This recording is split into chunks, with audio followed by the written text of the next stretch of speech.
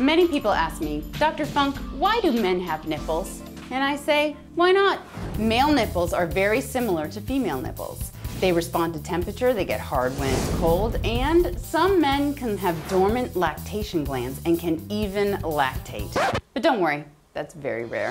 In fact, in the early stages of human development, embryos start off with a female template, but as chromosomes are finalized and sex is determined, nipples just remain present in both sexes.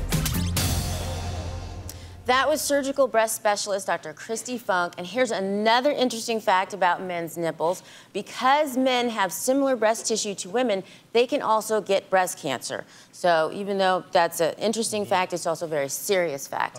Oh, yeah. Men tend to have larger tumors and more serious cases than women do, and this is because they're, even though they're easily detected, they're picked up in later stages because the manogram, as some people would like to call it, isn't really established. You know, those screening parameters for men getting mammograms. Yeah. Have you guys ever been told to have a mammogram? Most men probably don't even check and they don't do exams. So just like women, it's very important for men to know their bodies, to examine their chest and nipple area, look to make sure there's no moles or anything like that to avoid getting breast cancer, which is rare in men, but still can become very deadly and very serious if not caught early. And has to be treated the same way with modified radical mastectomy. So you've done it for women. It's just something as simple as just exactly. And the reason men usually feel a lump, and that's why that's more common presentation as men, is just because it comes up later, because they don't have as good screening, methods as we women do. So we need to, say go in and figure that out. Know your bodies. Typically have less tissue in front. I mean, it's easier to pick up a mass